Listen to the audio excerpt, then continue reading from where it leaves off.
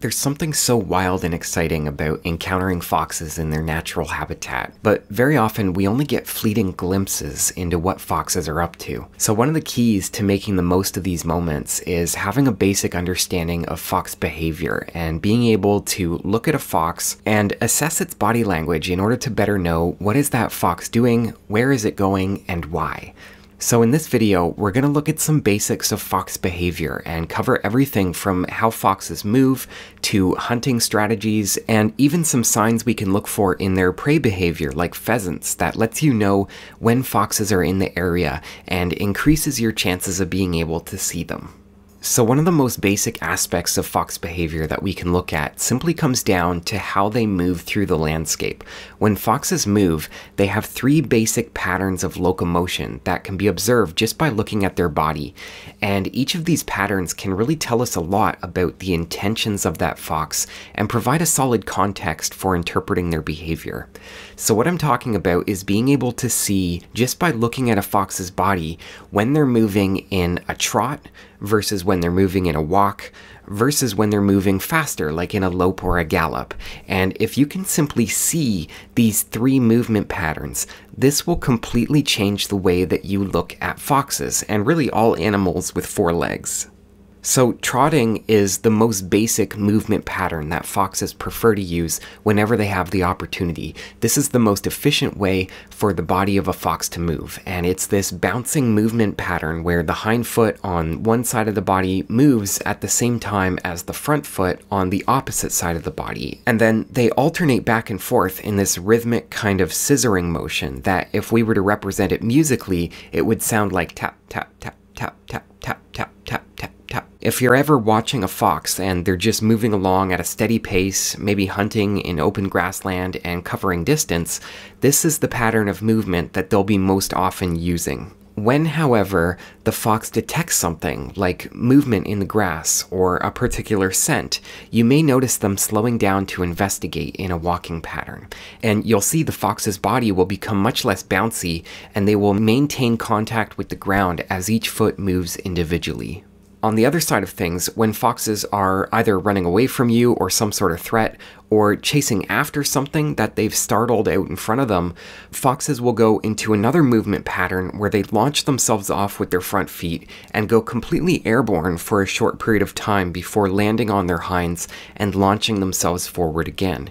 And this can be at varying degrees of intensity with lopes and gallops, but I'm just sort of lumping them together for the purpose of simplicity. And this movement pattern has a much more distinct airborne phase than the other two types of movement. So if you want to get really good at seeing these three basic patterns of movement, I highly recommend that you spend time watching domestic dogs off leash and notice how their feet move between these three different patterns of locomotion. It's the kind of thing that if you can look at a fox and see whether it's moving in a trot, a walk, or at a faster running pattern, that will give you so much information about what that fox is thinking, what it's doing, and just help you understand that moment so much more deeply. So some other things to be aware of: foxes are canines. They're in the same family as dogs and coyotes and wolves, which is why they have very similar movement patterns to those three animals. And their dominant sense is scent, but they also have a very strong sense of hearing and use their sense of sight quite a bit too. And all of this plays into their actual hunting strategy. So when you see a fox out in an open space and it's moving along in that bouncy trotting pattern, they're using this movement in combination with their dominant senses in order to hunt in a patrolling strategy. And there's a few different scenarios that can play out. Sometimes what happens is the animals out in front of this trotting fox patrol will try to run away, and you may see the fox switch into a faster gallop as they chase after. Or, what tends to be more common in the case of voles, which is one of the fox's most common prey animals, rather than running away, their prey will simply freeze or be completely unaware that the fox is even there. And in this case, the fox will slow to a walking speed. They'll move in, stop, look and listen for a few moments before they pounce. So just as you can observationally see the movement pattern that foxes are moving in, you can also assess visually how is that fox using their senses. You can see through their body language when their nose is particularly activated, when their eyes are particularly activated, or when they're using their ears. And all of these things, just being able to observe simple behavioral cues will really help you extract meaning from that situation and understand what that fox is trying to do. So the overall thing to keep in mind with foxes is that there are two phases to their daily cycle. There's an active phase where they're out hunting, they're moving in this trotting pattern, and they're patrolling around, making waves of prey animals out in front of them that they then try to catch.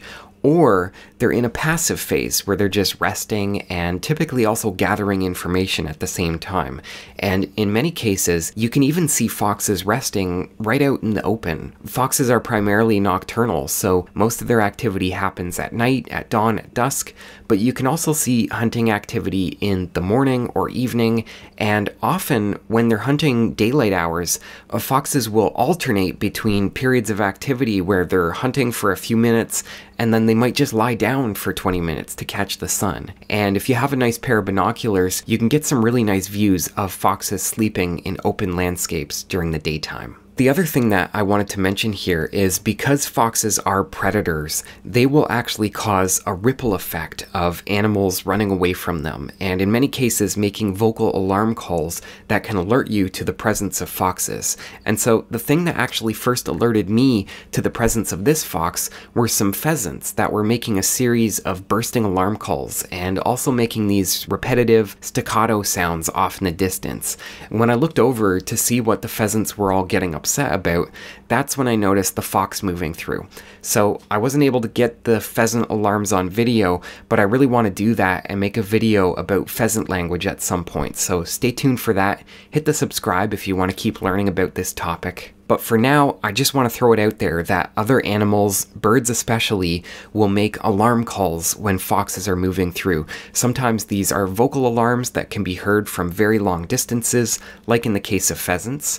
And other times, when foxes move into thickety areas, I notice a lot of smaller birds like sparrows often have alarm behavior that just involves popping up in the thicket and making some flagging body language with their tail, but not actually making any noise.